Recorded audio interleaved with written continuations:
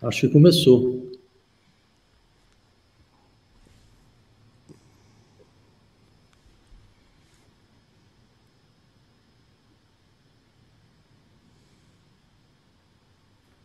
Se abre aqui uma pessoa só, você vai dar outra uma pessoa só. Uhum. Tá. Posso falar aqui? Não. É, Christian, começou já tá direto. Não, espera um pouco.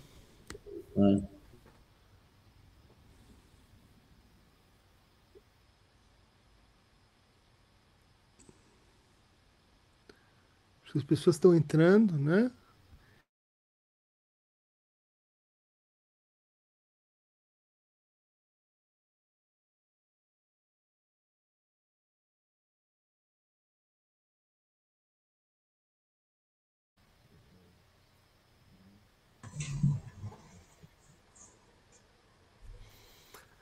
Olá, pessoal. Bem-vindos a essa live do LATESFIP, o Laboratório de Teoria Social, Filosofia e Psicanálise. Hoje debatendo Ciência e Ficção em Freud, o livro de Isabelle Alfandary. Oi, gente.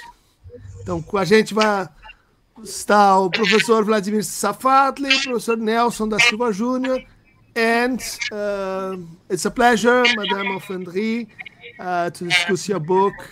Let's start our conversation. Okay.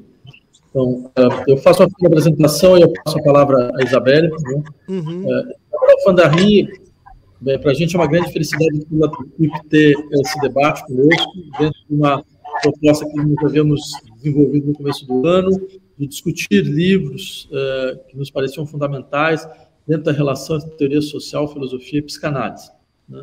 Então, Isabelle Alfandary, ela é psicanalista, ela é também professora de literatura anglo-saxã, na Universidade de Paris III.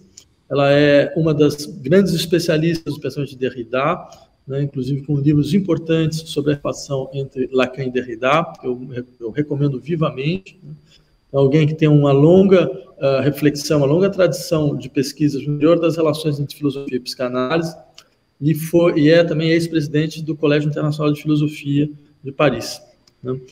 Esse livro foi traduzido agora pela editora Blucher, né, e pode ser encontrado, então, já à disposição, como se diz normalmente, nas melhores livrarias do ramo. Né? Então, eu vou passar diretamente a palavra à professora Alfandary, que vai, então, fazer uma pequena apresentação do seu livro em inglês, né?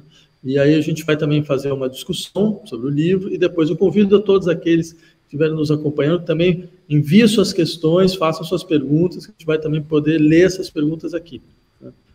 Well, Isabelle, the floor is yours. Thank you. Thank you very much for this invitation. I'm very honored to be with you today. I'd like to make a very brief, should I say, summary or revisitation of my book, just to introduce a few topics that we may be able to discuss later in the debate.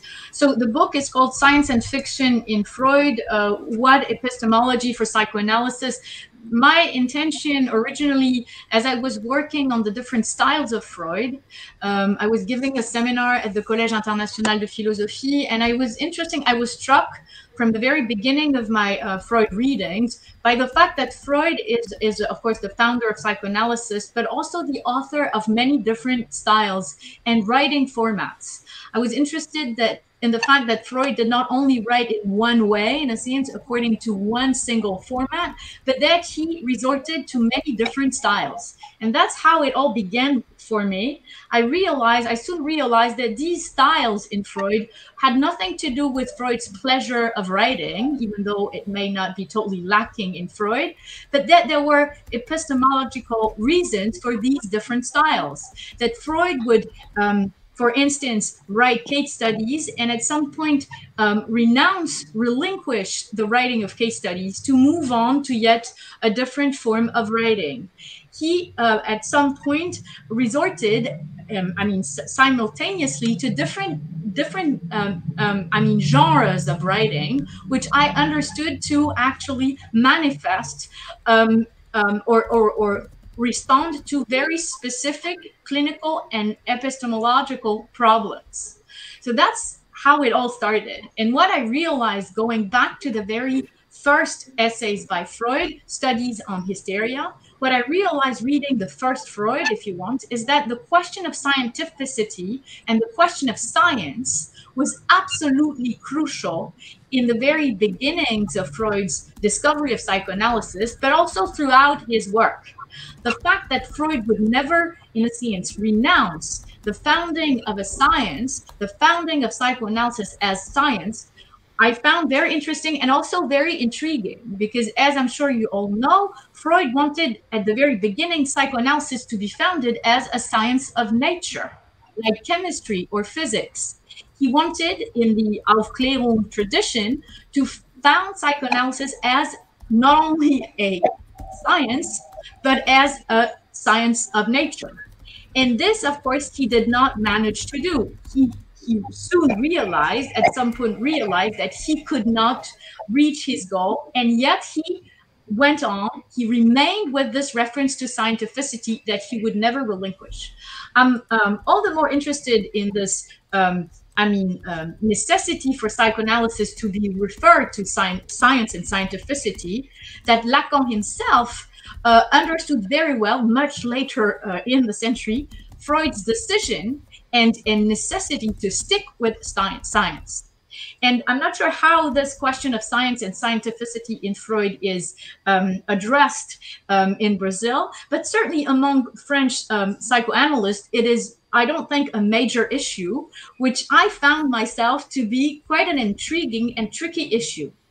Now, what I'm trying to address is in this book is first what I would call the successive states of Freudian epistemology. I try to readdress the different modes in which Freud tried to found psychoanalysis as a science, and the limits, of course, that he soon encountered. One limit was the limit of the case study writing, because he really relied very early on the writing of case studies. And after the Wolfman, of course, he began with the very early cases of studies on hysteria. And with the Wolfman, he at some point ended, in a sense, reaching the limit of what I would call credulity or faith. He reached the limits of, say, the capacity for the analyst, for the writing analyst, discoverer of psychoanalysis and the unconscious, to make a point, to prove his point. Now, so it's difficult to summarize it just in a few minutes, but I was struck also by another, should I say, fact, not only that psychoanalysis Freud wanted to found as a science, but that Freud, in 1915, in an article part of his unpublished Metapsychology, said that he had all the clinical evidence and proof of his theory, but of the unconscious, that he would stick with the unconscious as hypothesis. He would never call the unconscious thesis or concept, but hypothesis. And this also struck me. Why would Freud, in this 1915 chapter of his unpublished Metapsychology, say that he had all clinical proof of what he was saying, and yet not conclude that the hypothesis of the unconscious could be treated as thesis?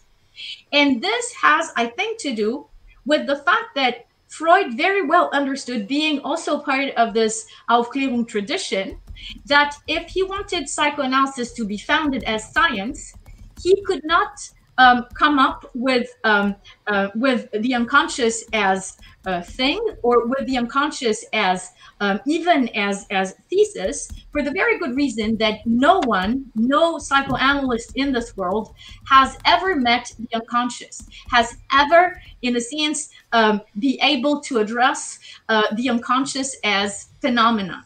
By definition, the unconscious for Freud remains an inferred necessity, but neither a thing, a ding, a noumen, if you like, nor, of course, a phenomenon. Of course, there are all kinds of clinical indirect manifestations of the unconscious, slip of the tongue, the dream, of course. There are all kinds of manifestation that Freud treats as evidence, absolute evidence of what he's saying, but there is no direct address of the unconscious.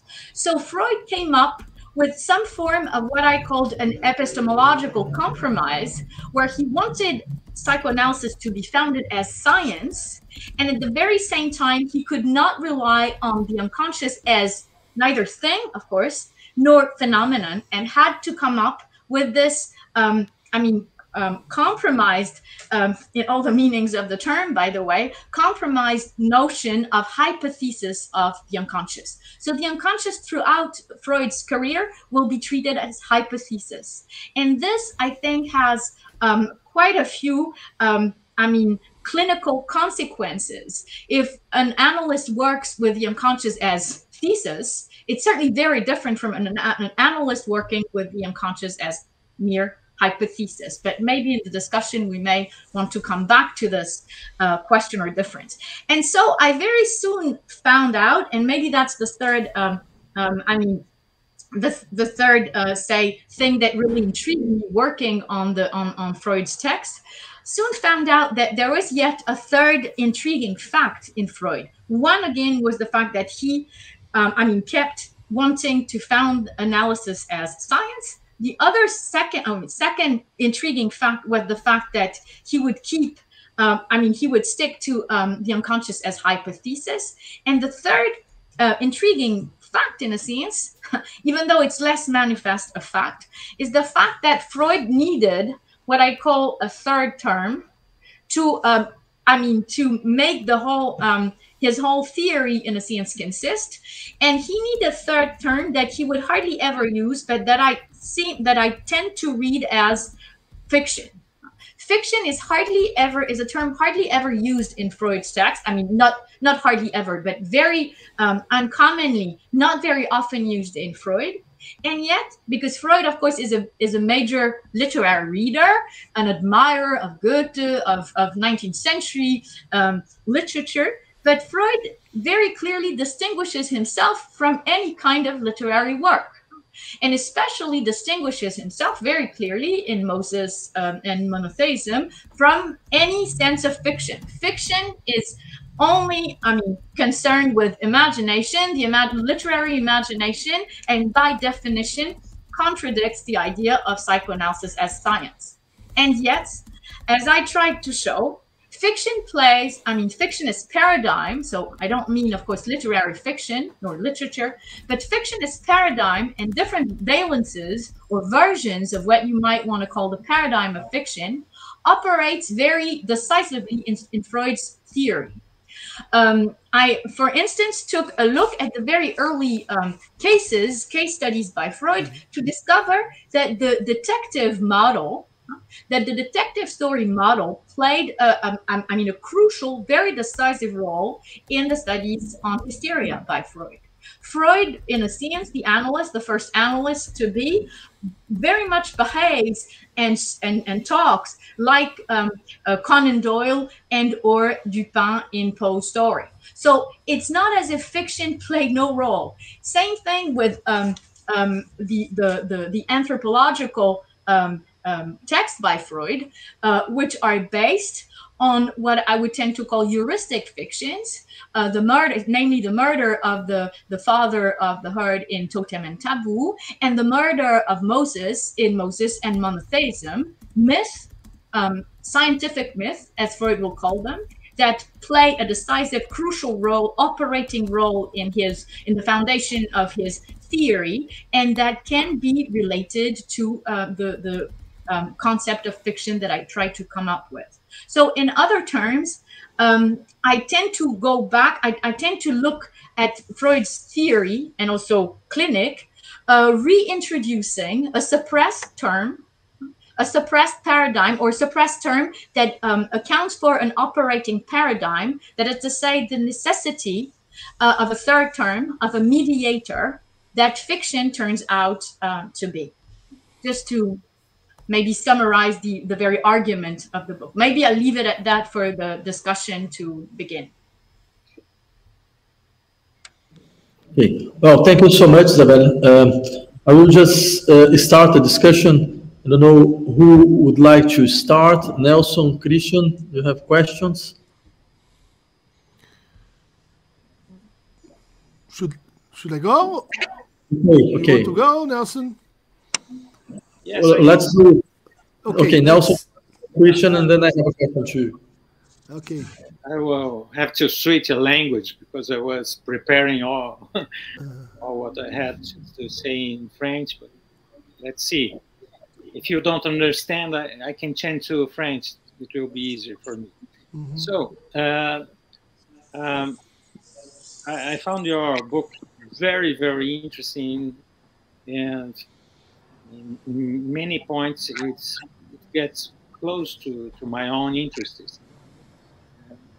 My thesis in Paris 7 was about a Portuguese writer called Fernando Pessoa. And in fact, it is an essay about the fictionality of Freudian reading and writing. So there are some close points. It's a subject that I like very much. Well, one thing that I totally agree with you is that Freud tried all his life long, his working life long, to stick to the scientific, to science. And he states that many times all along his writings, and that's what the official presentation of psychoanalysis he would like to do. But there are at least 2 points where this official presentation don't really fit the scientific perspective. And one is, as you put it very, very precisely, is the clinical experience. Why? Because as he says, and you quoted, the material he worked in clinic was already a fictional material.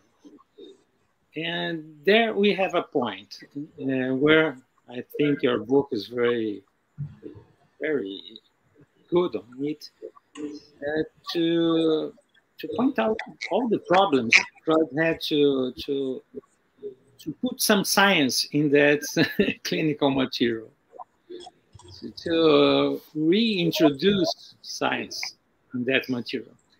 The other problem was in, as you put it very clearly too, was in his theoretical constructions. Why? Some of his theoretical constructions go very well with scientific paradigms, but others don't. Let's just take as an example Death Drive, which states that there is a trib, a movement which comes from the living being and goes to a point of what there is no register in its living being. There is a contradiction which is cannot fit in the idea of scientific causality. Oh, this is an example. Well, all that drags us to a problem of distinction between what Aristotle put it out in his Poetics.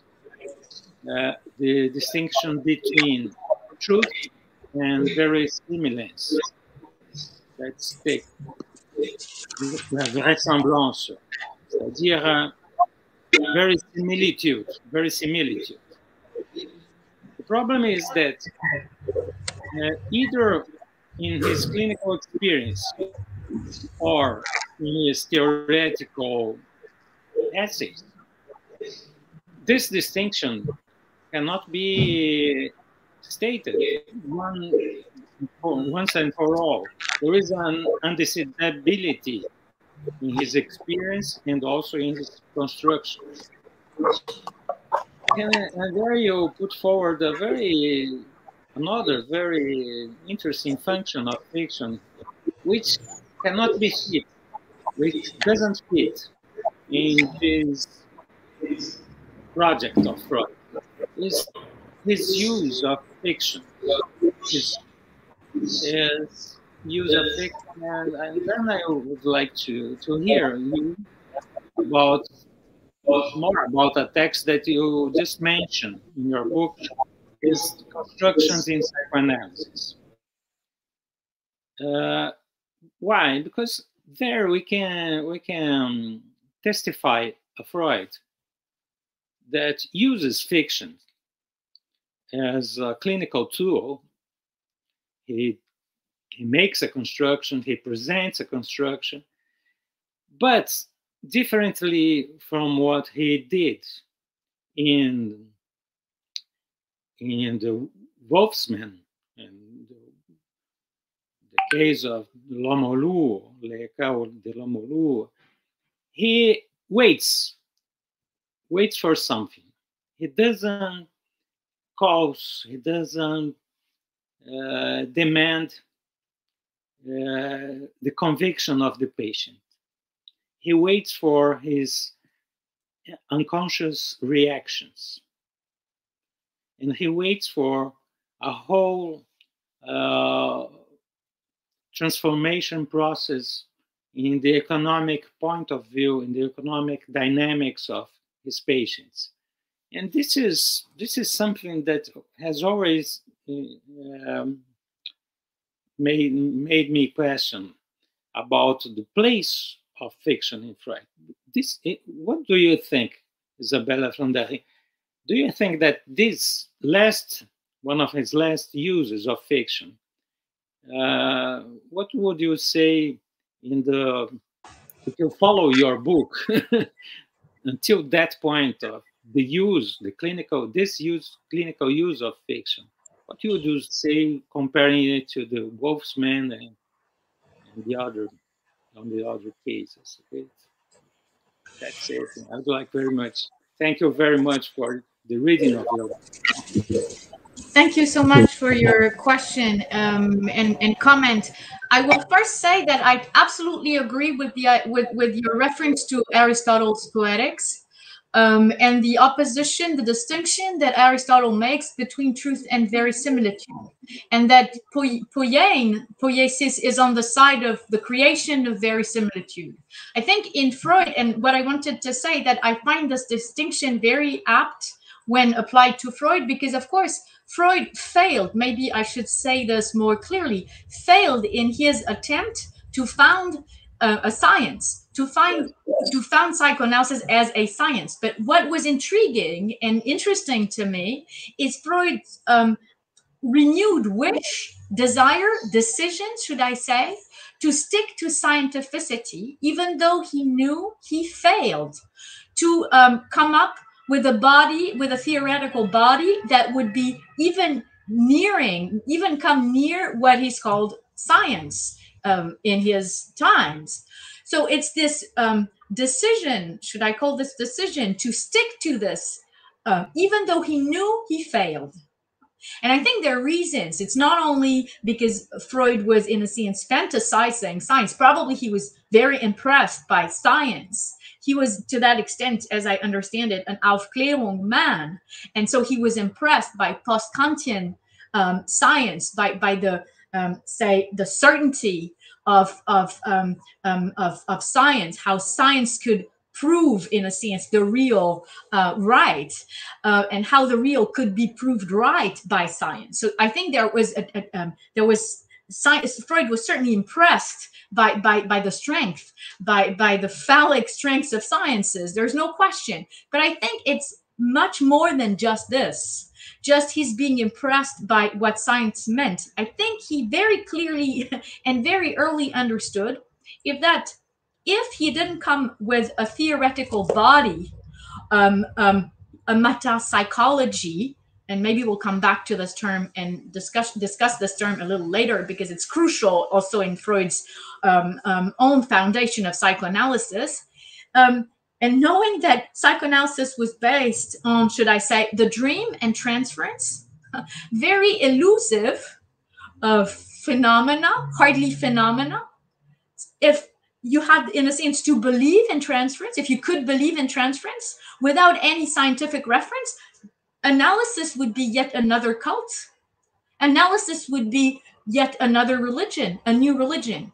And Freud, I think, wanted to avoid the possibility for analysis to be an object of cult or to be an object of faith. In other words, transference should never be an object of faith, and no analysand can never say, without being in a sense contradicted, that he believes in analysis. Of course, an analyst saying that he believes in analysis would be a major danger to any of his analysands, I'm pretty sure. So I think the fact that Freud stuck with this reference throughout his life, even though he failed to found psychoanalysis as science, is still very, I guess, decisive in the foundation of psychoanalysis. So yes, you're absolutely right. One text that I mentioned by the end of my essay is Construction in Psychoanalysis. It's a text, it's a very late text in Freud's work. It's also a text that I see as a counterpoint, as a clinical counterpoint to the writing of Moses and monotheism. And I think you should read the two together in a sense, because in both cases, one addresses constructions and analysis, addresses the clinical, of course, side, and Moses more, should I say, anthropological and or metapsychological side of the same phenomena. Because in both texts, late texts in Freud's career, Freud addresses the question of repressed traces or repressed memories that can never be dug out in a sense. And the thing you were mentioning, your question, if I understood it well, had to do with constructions. But when are constructions necessary for Freud? In one single case, in a sense, constructions are necessary whenever the repressed memory is sure never to come up, is almost sure never to surface. Same thing with Moses and monotheism. The demise, the murder of the prophet can never, in a sense, surface. So you have to deduce it, and you have to come up with a theory. And in a sense, Freud in Moses and monotheism comes up with a construction, I mean, given to the Jewish people. At least that's how I understand it.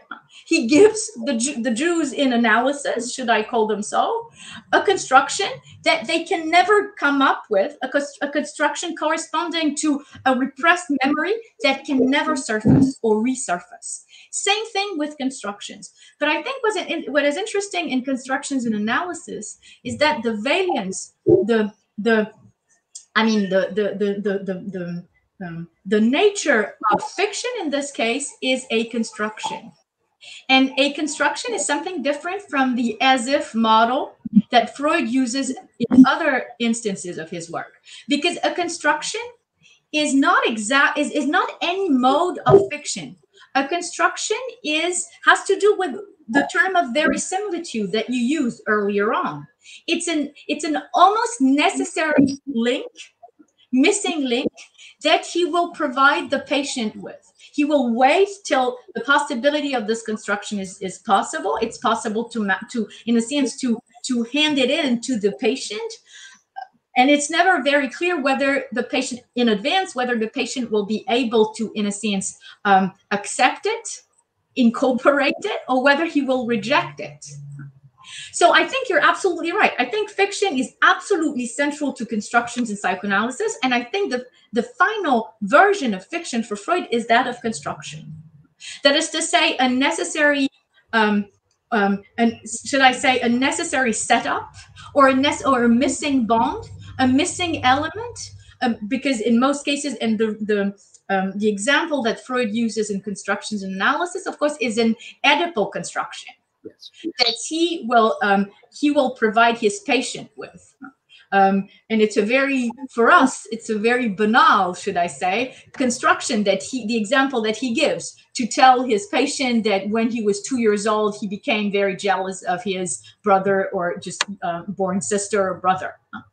But anyway, I find interesting that you're absolutely right that the final version of fictions in Freud's work should have to do with the construction of a setup or the transmission of a necessary hypothesis, in a sense. A hypothesis that has everything to do with what Aristotle would call verisimilitude, something that is necessary, that is logical, that could not be but what it is.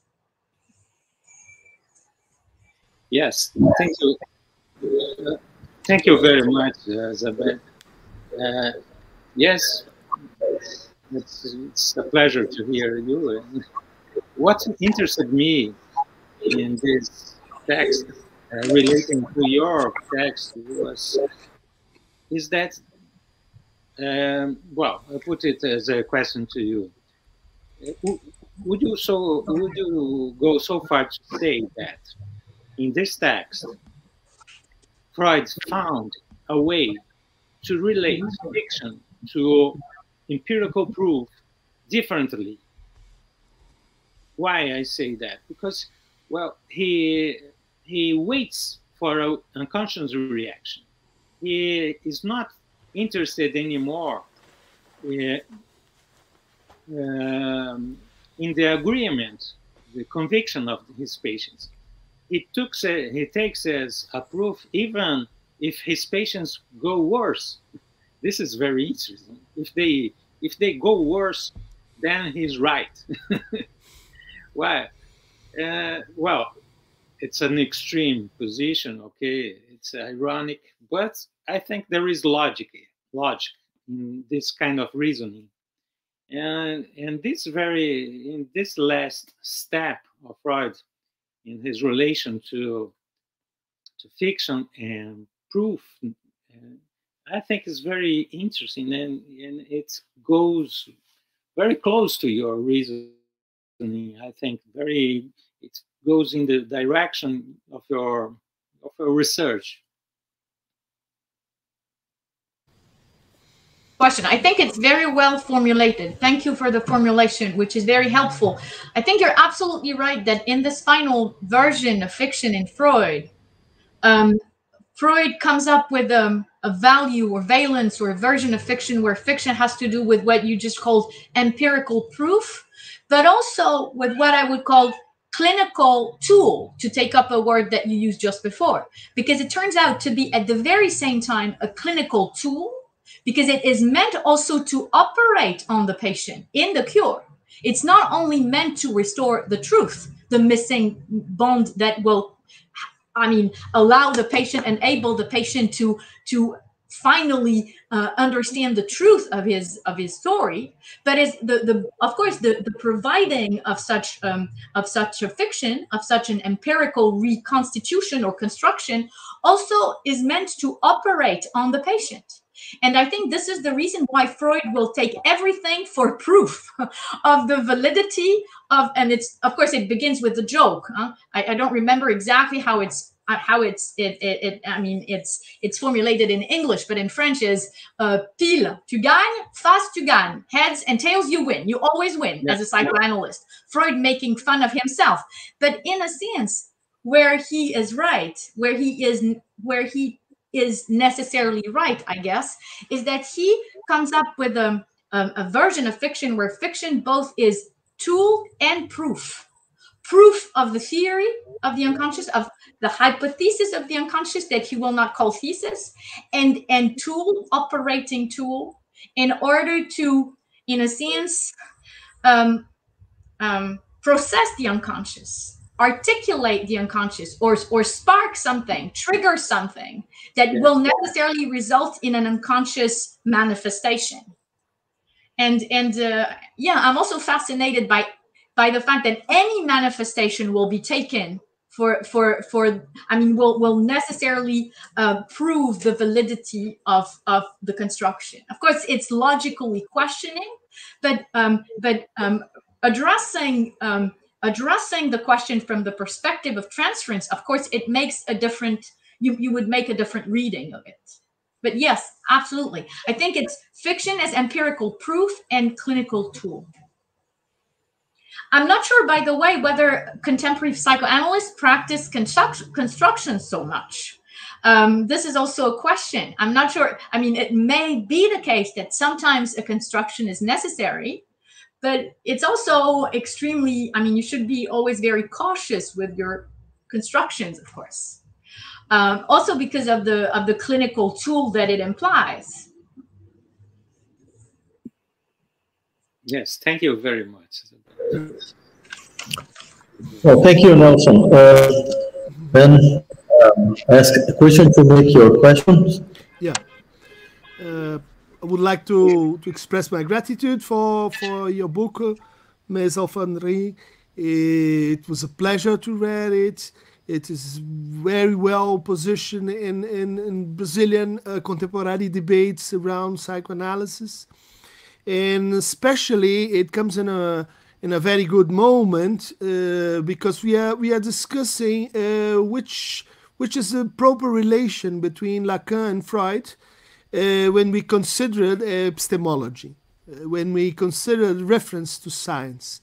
And we have some positions saying we have to cut the relation between Freud and Lacan because they both operate in completely different epistemologies. I don't agree with this position, and I think your book is very clear evidence against this separation. And so my commentaries is addressing things around this debate. The first thing is, as far as I can understand your explanation, your strategy is to localize relations between Freud and science and fiction, focusing on three main concepts: evidence, certainty, and truth. The certainty include all your very good and very convincing explanation about the semantics of Glauben in German and how it operates in a kind of a mixing between certainty and evidence. And these three concepts they have the force, the power to be strong enough to discuss with contemporary epistemology. No scientist will give up the concept of evidence and the concept of certainty, the beliefs in the Anglo-Saxon tradition, and the concept of truth. The COVID make a point, very strong point against some loose relativist philosophies of science and so on.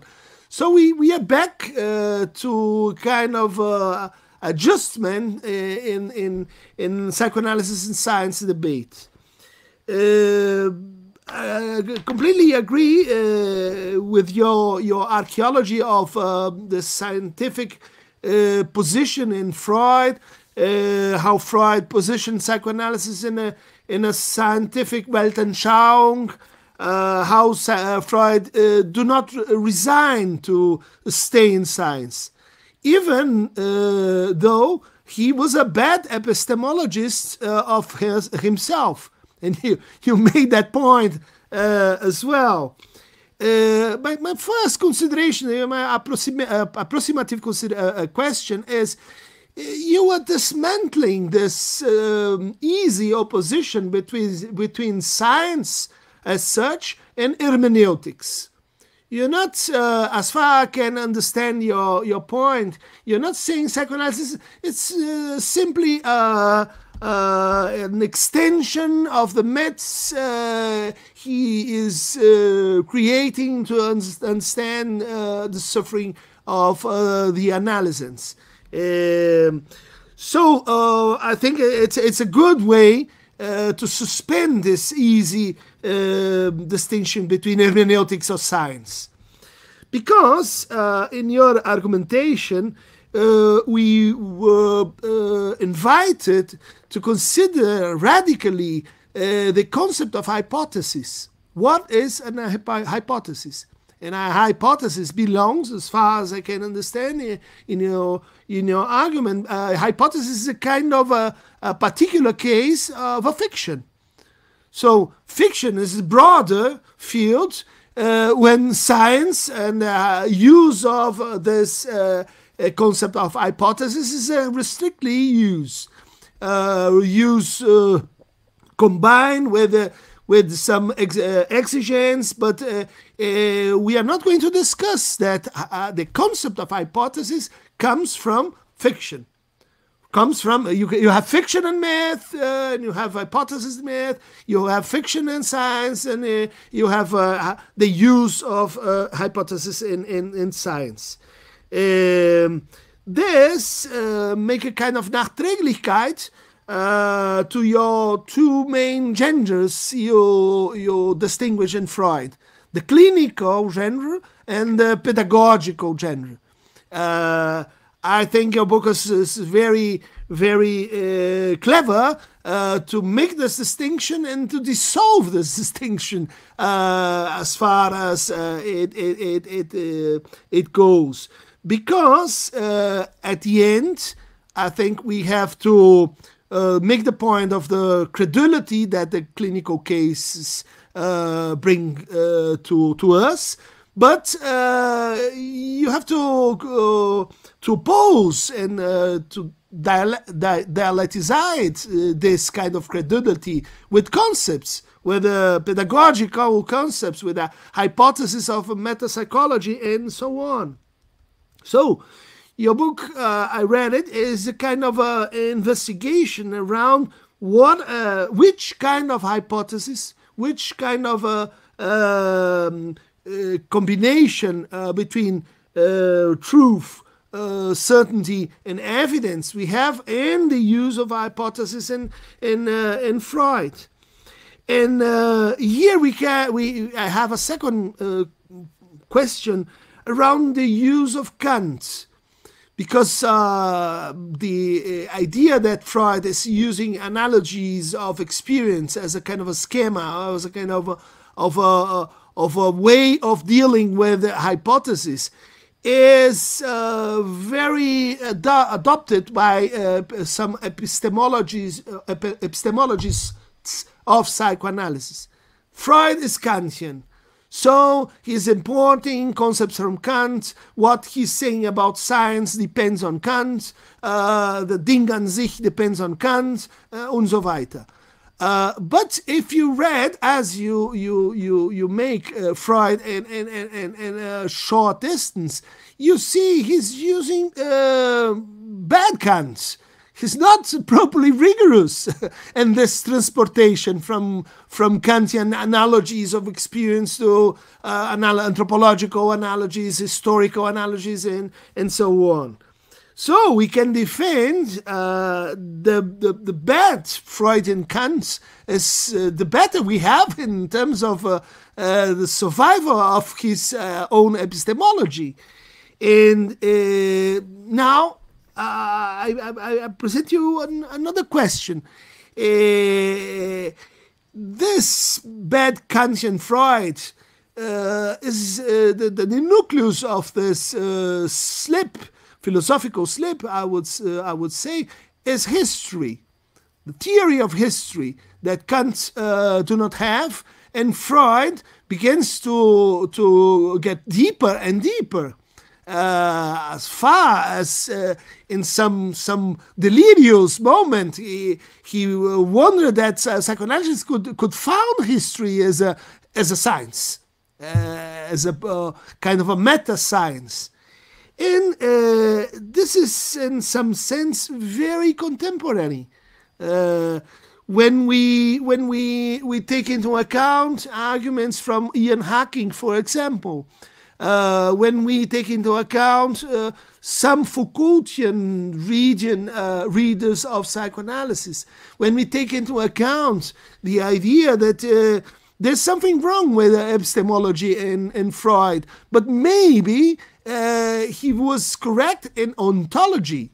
This wrongness of Freud is a correct direction when we look to science and ask those days which kind of ontology you are accepting to make hypotheses, which kind of ontological compromises you are assuming to make science.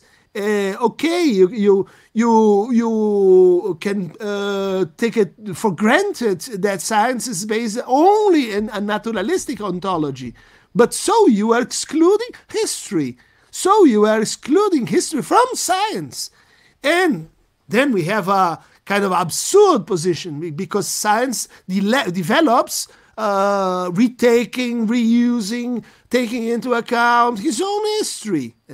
And so your epistemology, your exam of epistemology in Freud, put Freud in the scene of epistemology again. But in your text, reading it line by line, you do not address the ontological question directly. So I'm doing it now.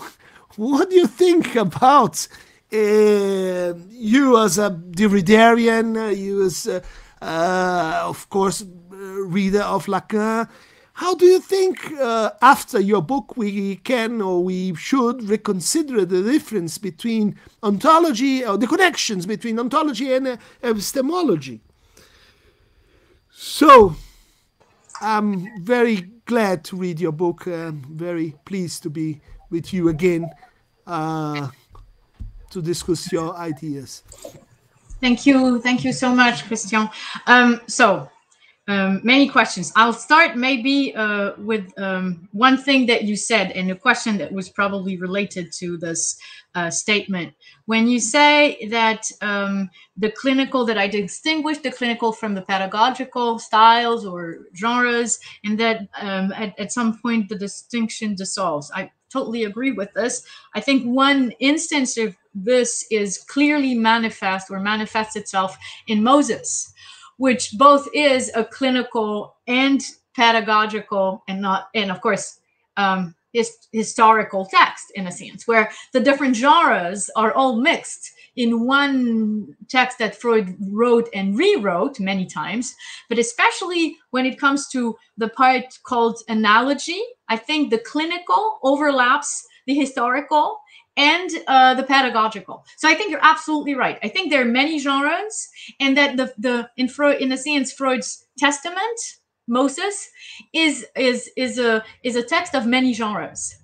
And this is probably also why it's so difficult to read, and why so many even analysts will say, well, Freud is fantastic except for Jenseits and Moses.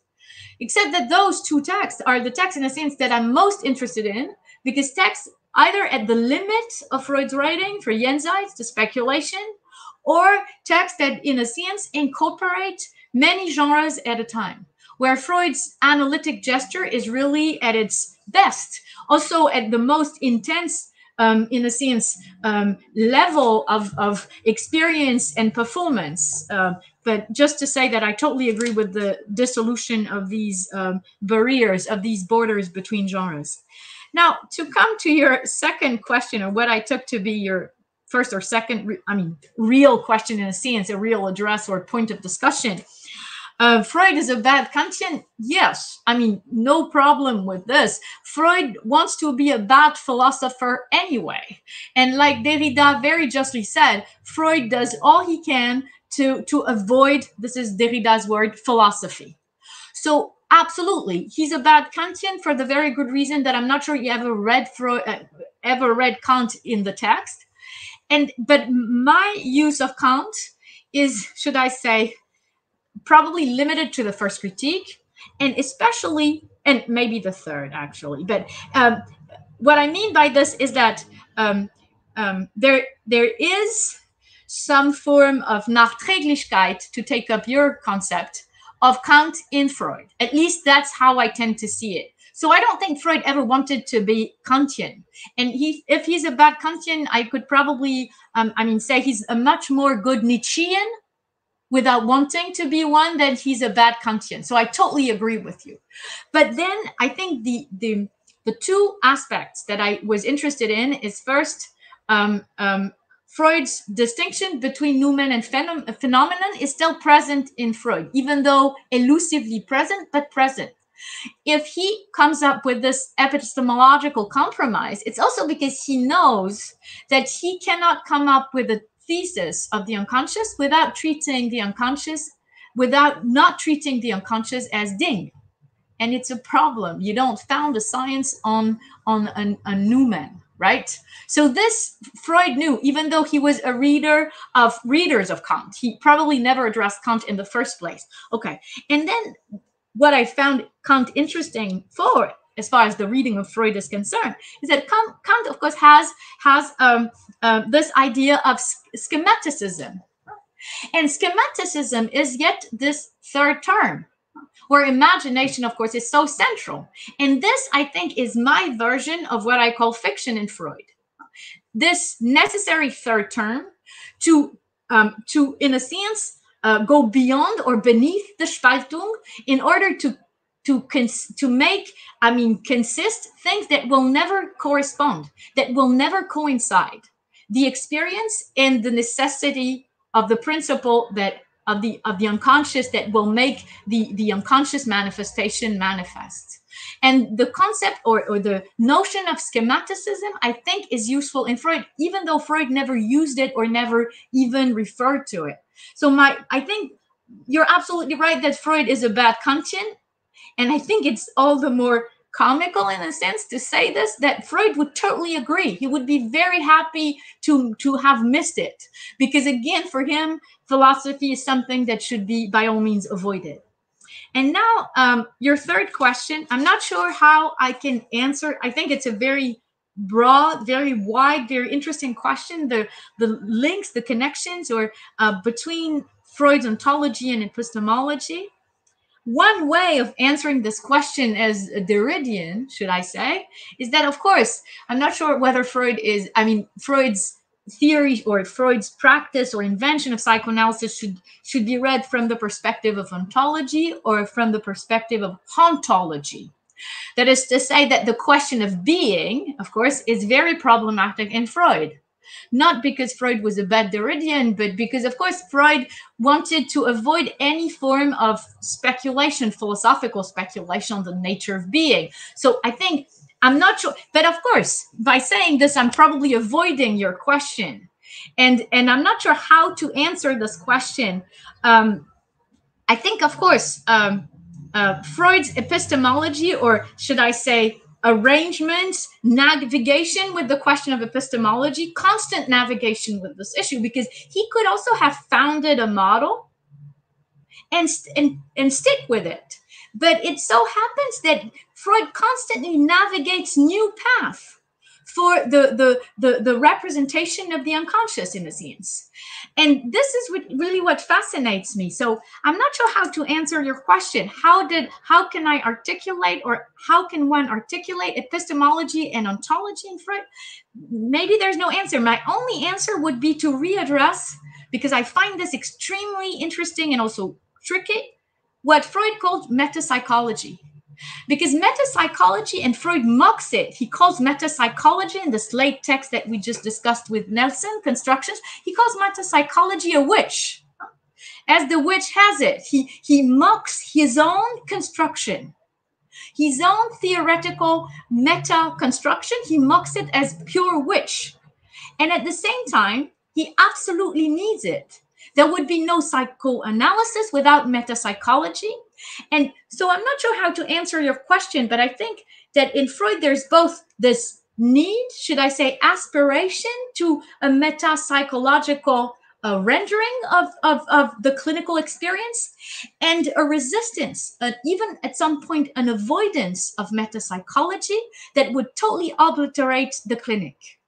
So I think this resistance, this tension between the need for metapsychology, even for psychoanalysis to be handed on to new to new people, to new analysts, this need for metapsychology to found psychoanalysis as science maybe, and this resistance to metapsychology is inseparable probably from the negotiation that I don't know how to formulate between, I think what I understood your question was, that is to say, the relationship between ontology and epistemology. So, I appreciate your answer. Yes, this is a very broad and not very defined question, but I think the main problem is a kind of shift of vocabulary between Freud and Lacan, and the use of truth as a concept in Freud is very strong, but the lexicus of ontology is from the beginning to end in Lacan. So we have this potential relation or potential difference between them. Okay, thank you very much. Thank you. Thank you. Okay, but actually we have a problem now because actually we have no time anymore. I would have a question, and we have also, I think, 7 questions here from the audience. No? There is 2 possibilities. One is, well, we can continue, but I need to get out, no? Because then you can stay your 3 both, no? Because I need to win an election, and we have a debate exactly now. Sorry. So make your question, and we continue a bit transmitting the questions to Isabelle after you left. Okay. Oh, sorry for that, but this until the 2nd October we would like that.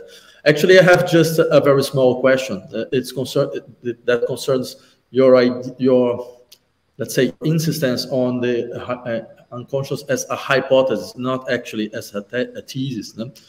Something that you really was really precise for the text. No?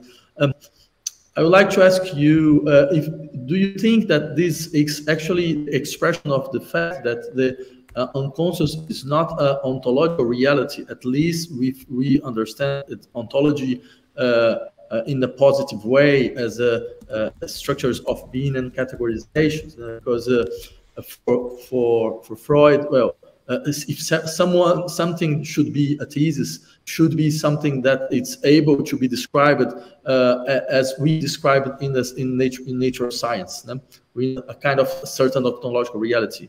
And unconscious is actually, it's not an ontological reality, at least in the sense, but it's a pragmatical reality.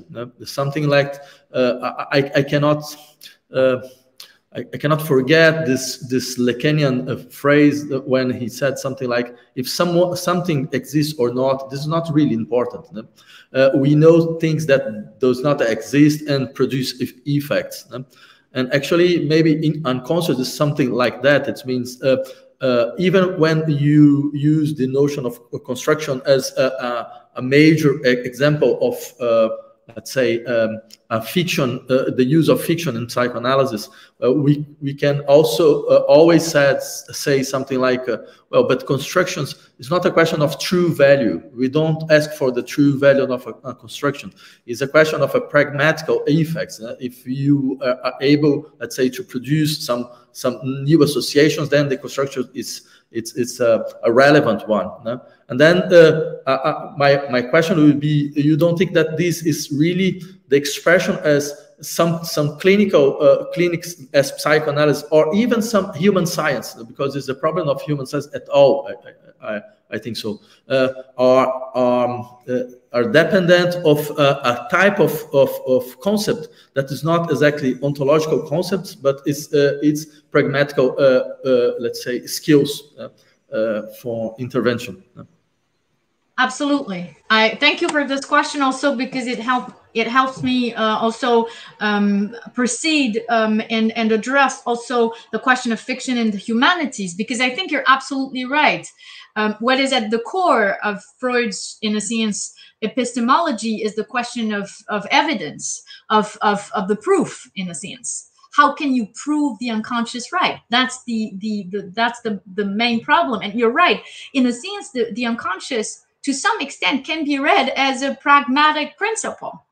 That's why you don't have to believe in the unconscious, like you would believe in God if you're a Christian, if you're a Jew, if you're a Muslim.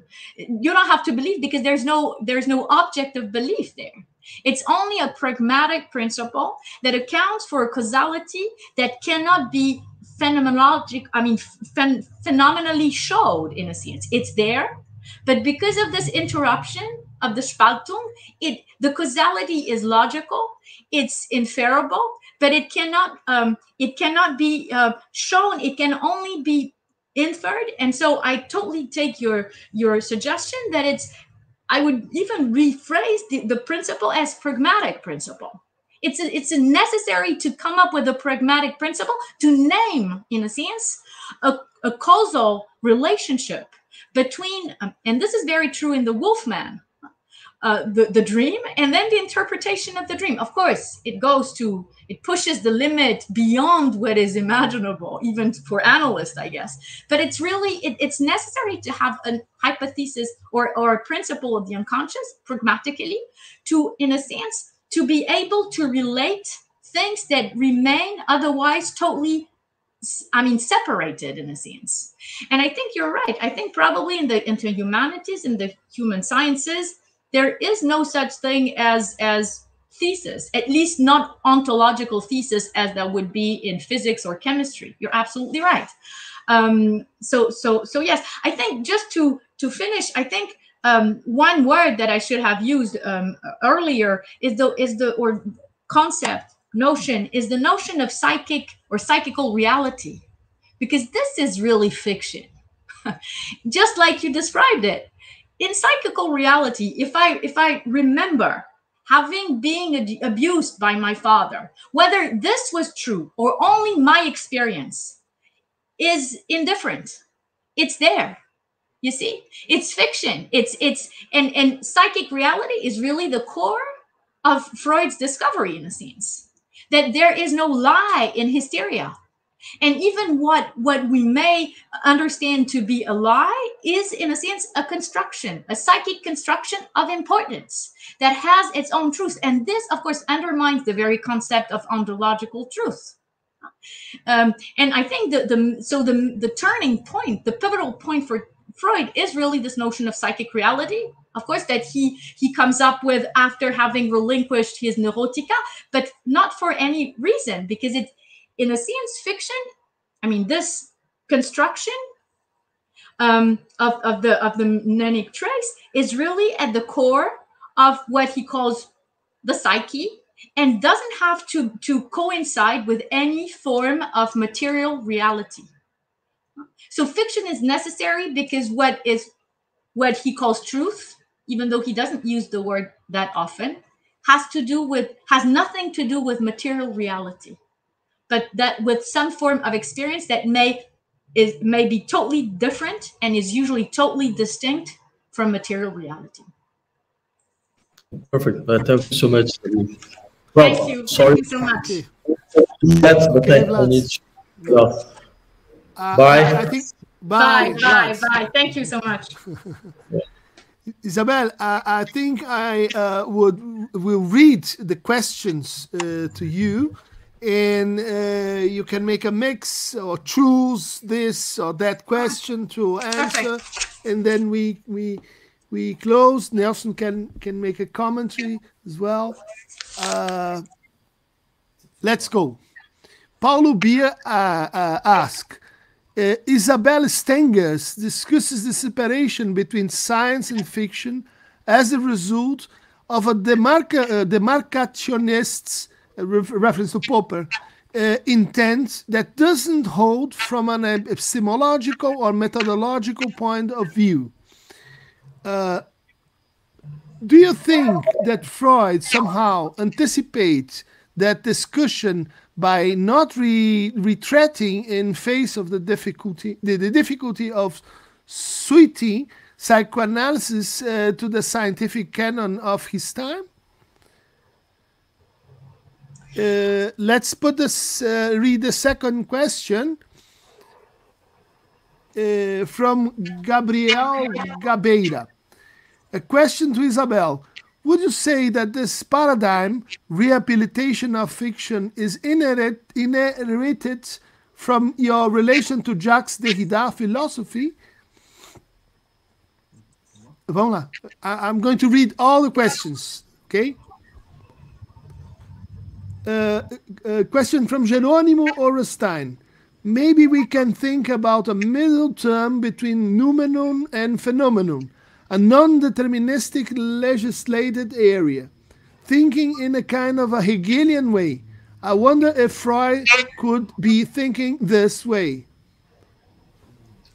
Just one more. Luana Marques.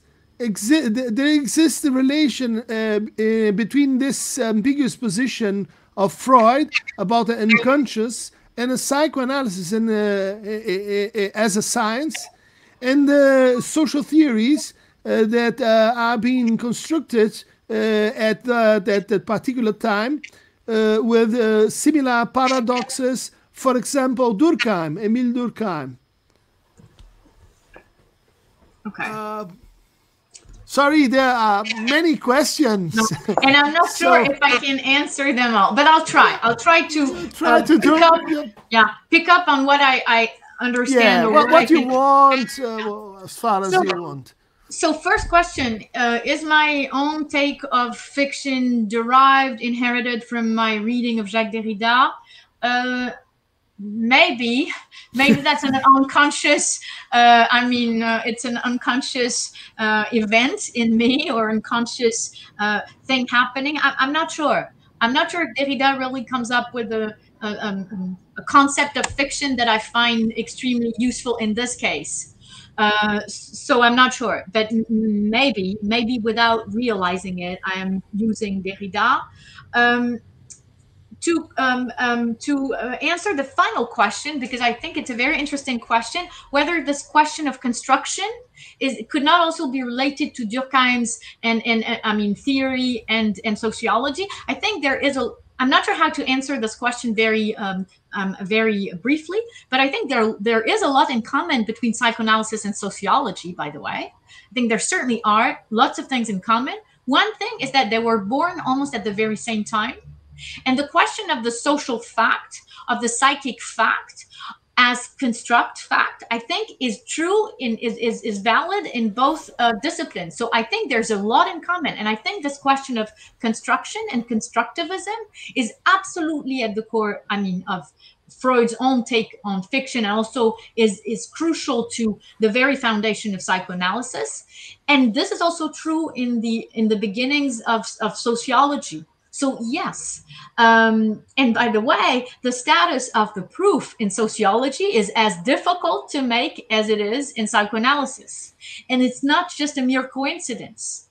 Even though sociology is looking at something bigger, the community, society, even though Freud was himself addressing also both the individual and society, I think there is a lot in common. And also the fact that these two sciences were born at the same time, and the only two new sciences that were born to the 20th century is also to be probably looked at in more detail. So yes, I think this question of construction between sociology and psychoanalysis is definitely important. To answer the Hegelian question, or to question this midterm, the notion that I come up with, this midterm halfway between the two halves of the Spaltung, I think the only problem with this suggestion, very apt suggestion of a non-deterministic area, legislated area for Freud, is that, and maybe that's why Freud is both a bad Kantian but not a Hegelian at all, is that Freud wants to come up with a concept of causality. So the problem in Freud is determination, especially. Is this question of determination. So this midterm needs to make it possible for a certain determination to be established.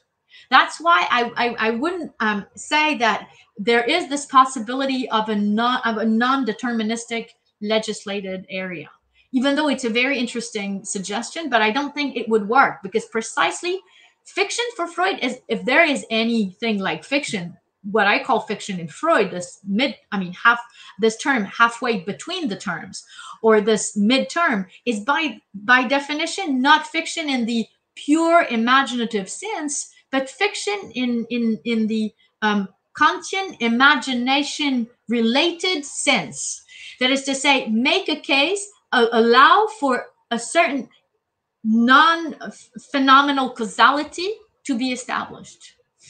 And then I'm not sure if I got one early question right, a question having to do with the scientific canon of his time. I'm not sure if I got the question right. Was the question, did Freud come up with his own theory because he wanted to compete with the theories? I'm not sure I got the question right. Você consegue pôr a das Stengers de novo? It's Isabelle Stengers discusses the separation between science and fiction as the result of a demarcationist intent that doesn't hold from an epistemological or methodological point of view. Yes. Do you think that Freud somehow anticipates that discussion by not retreating in the face of difficulty of suiting psychoanalysis to the scientific canon of his time? I'm not sure. I'm still not sure I understand the question.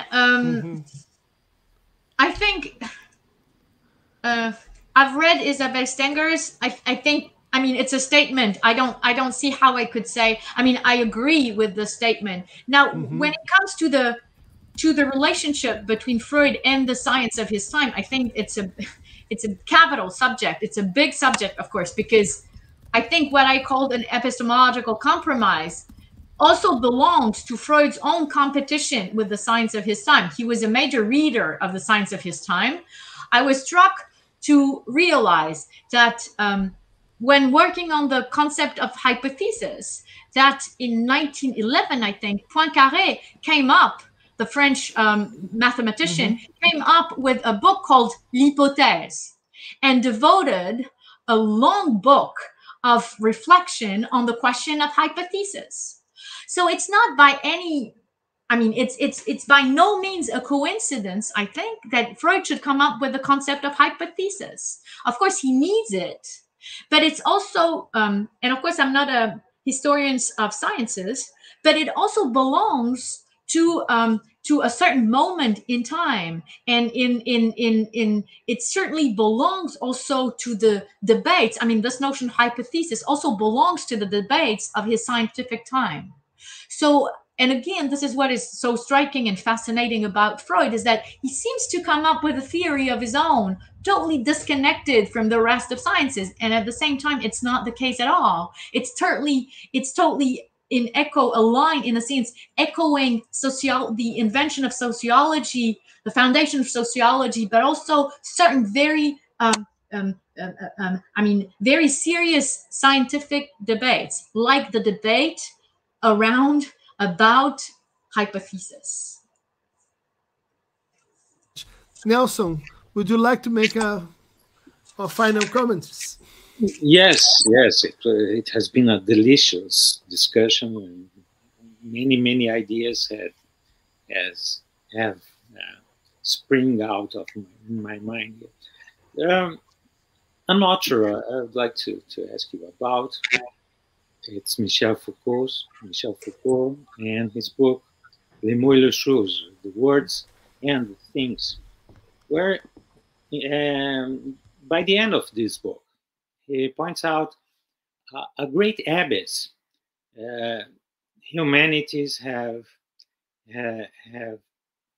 testified, a great abyss that opened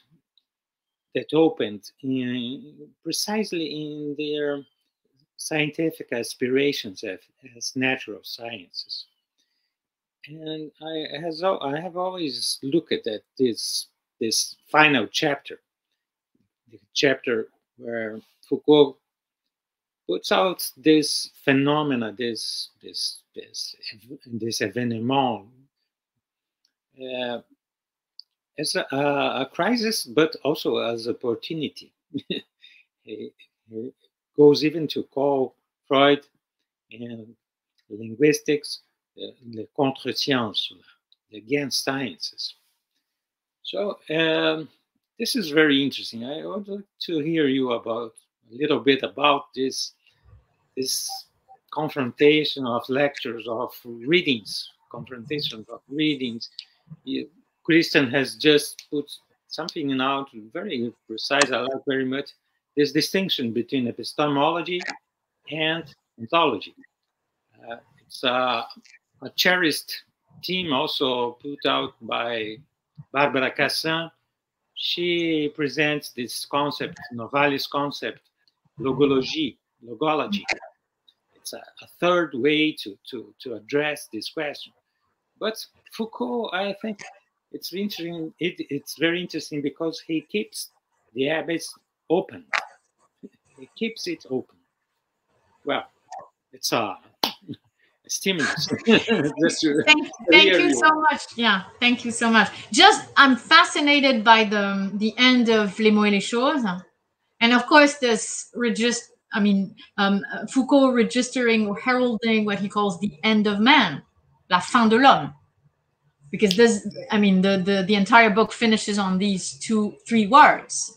Very enigmatic words related to a reference to Nietzsche, if my memory is correct, a little earlier at the end of the chapter. I had never thought of this before. I've oftentimes read these pages, and I've never thought of this before. But in a sense, your question leads me to just think that it's of course, and this also echoes Lacan. It's unclear whether psychoanalysis can be treated as une science de l'homme to that extent. Maybe psychoanalysis also has to do with la fin de l'homme, at least some construct of mankind, of humanity, certainly related to the agency of consciousness, but not only that. So I've never thought of this before, and I'm not sure whether it's a very apt answer, but certainly Freud undermines the very concept of humanity or of mankind, and this could echo Foucault's very strong statement, enigmatic statement, that c'est la fin de l'homme. Maybe psychoanalysis also has to do with this, with la fin de l'homme. Thank you. Thank you very much. Thank you so much to you too, and to the public. Thank you so much. So let's end our conversation. I will express all my thanks to Isabelle, Nelson, all the people who are with us in this discussion. Lembrando, o livro da Isabelle Alfandary acabou de ser publicado pela editora Blucher, né? Ciência e Ficção em Freud. Recomendamos para todos os interessados. A leitura é um livro muito importante, chegando agora em português, né? So, let's see you later. Bye. Bye. Many thanks. Many thanks.